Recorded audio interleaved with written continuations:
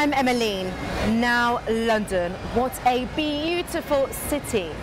But the summers can get a little too hectic and way too noisy.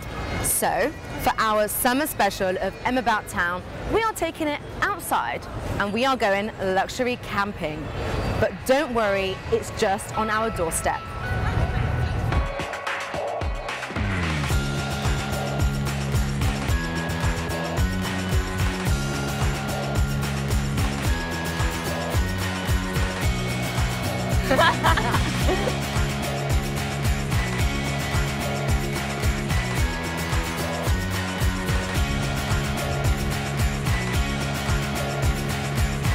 We are in Sussex with Elyna from Freedom Camping.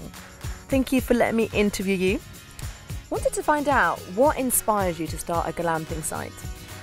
So I was staying in Lisbon last summer and I stayed on a farm just outside the city. I was really relaxed. I loved looking up at the stars, just getting out of the city, out of the chaos, the clean air. I absolutely loved it and I thought it'd be amazing to bring something like that to London.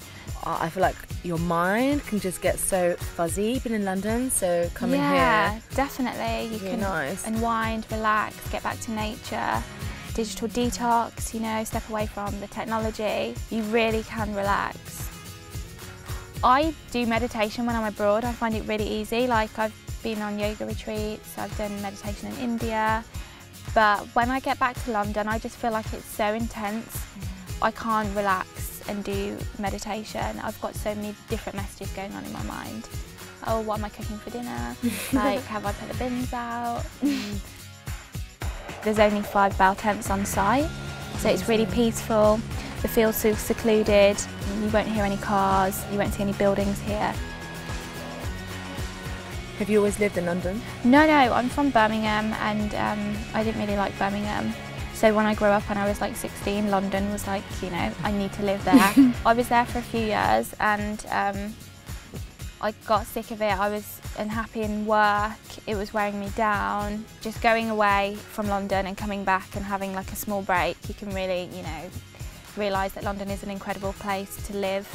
But just sometimes it can get a bit claustrophobic and you just do need that bit of escapism, which is, you know, what drove me to set this up. I had the idea from last summer and I kind of developed it over the winter, and I created some marketing packs and I was literally knocking on farmers' doors, you know, are you interested in having these tents on site? Was there anything that was sort of holding you back? I guess it was just fear of, you know, this idea not working out. It's not something I've done before, a pop-up campsite. You don't really hear about them too often. But, you know, it's great to try new things. There's always something you can gain from every situation. So, starting a small business, you have lots of challenges. And I guess just reading about how other successful people have, you know, overcome those issues really helps me. I think when I have bad days, I know good days are going to follow because, you know, that's the way life is. And there's so much to be taken, there's so much good to be taken from every situation. Like if you're having a bad experience, you've got lessons there.